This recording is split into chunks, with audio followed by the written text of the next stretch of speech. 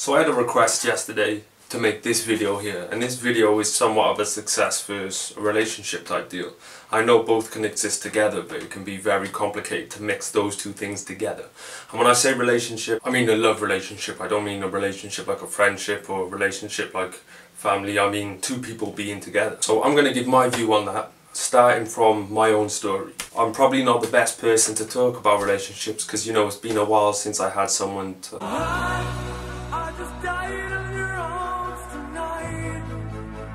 It must have been something you said. Got him! Got him! Maybe when I was about 20, I'm 26 now, so maybe 6 years ago I had started up a UK music blog. Now that was getting like 4,000 views a day. People were coming from all over the UK to check out what my blog was putting out. I had connections to big names. I could literally go anywhere, speak to anyone I wanted to and make things happen. At that time I had a girlfriend and she was one of those ones that just needs constant attention, kind of needed babying in a sense. So after a while she started distancing, I started distancing, so naturally I started to blog less, I started to do less, and then after a while it just collapsed.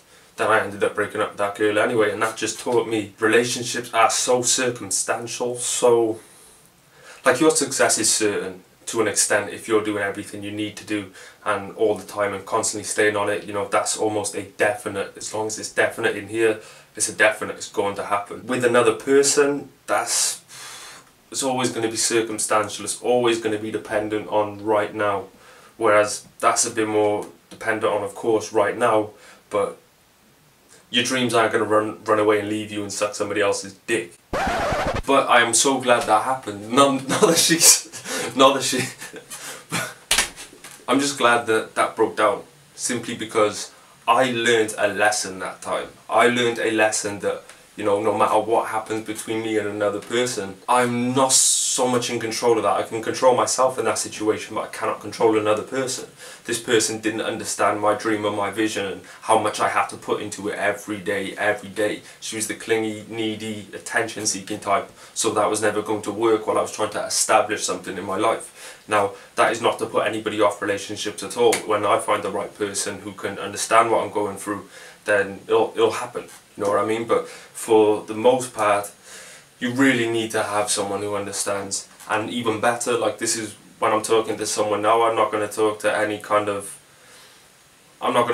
female that's not doing anything with their life for nothing. But that's the same with anyone. I won't talk to anybody who's not doing nothing with their life, because that's, what are we talking about? The weather, what's going on, whatever.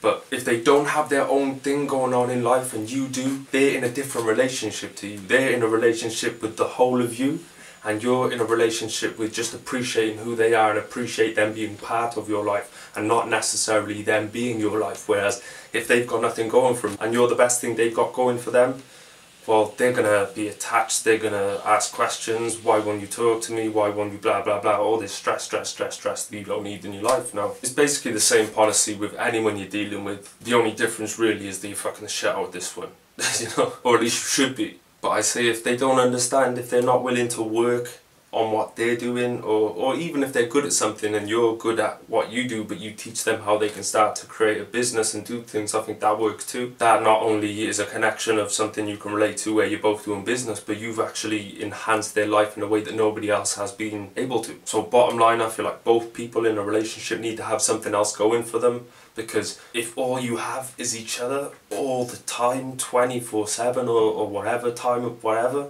in my experience it's going to lead to bad news. I've felt since what happened to me, I've always felt that I need to get me up, where I don't need to worry about whether or not I can support someone else as well as me. I want to be in a position where I've got enough money, I've got the right place in a place that I own, I'm able to get on a plane and go somewhere whenever I want. I want to, you know, just have a luxury lifestyle that I can afford to, because being in a relationship is expensive. It's not easy to, you know, you've got to pay to go out as often as possible, you've got to do birthdays, Christmas, like, it's not cheap to be in a relationship. So for me, I need to be in a position where I can handle all of that. I need to be in a position where I don't need to worry about the moves I make in my business, because I've got it to a point that it runs itself, and I've employed managers to do what they need to do, and I can just make major decisions. But I mean, take it how you want to. We're all different. We've all got different ideas. Relationships work differently. Everybody's different. And hey, I don't know shit about relationships. I haven't been in one since like 2013. I just died of your Don't get mad, get motivated, don't make kids make history. Make sure to click all the links in the description, subscribe right now. I mean, going forward, just think about these things. Think, am I in a position where I'm handling everything I need to handle before someone else comes in and I have to handle their shit as well? And vice versa, you don't want someone to have to handle your shit at the same time. So I don't know, I think it's got to be right. I think you've got to support each other. I think you've got to be focused on something other than the relationship, and just have the relationship that complements that and isn't too in your face or whatever. But hey, I'm just one person, it's one opinion. Do what the fuck you want to do.